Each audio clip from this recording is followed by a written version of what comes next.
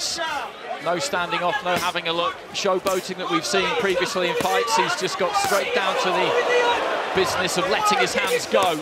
Strong right hand there again. Yeah, I think that guy that maybe called him out at the press conference has peed him off because didn't win the round, but was definitely had a better round. Yeah. Trying to chop down with that right hand again because he has got a habit of dipping quite low at the waist, Willings, and you have to make that adjustment. Rolls another right hand. Sorry, I'm just in awe of how he's rolling them right hands. Good shoulder roll. Well, we've seen a little bit of that, but... Nah, not enough. Willings hasn't right really hand. allowed him to do it to an extent. And I do think that he's come here tonight with a real sense of purpose, Whittaker, to break his opponent down.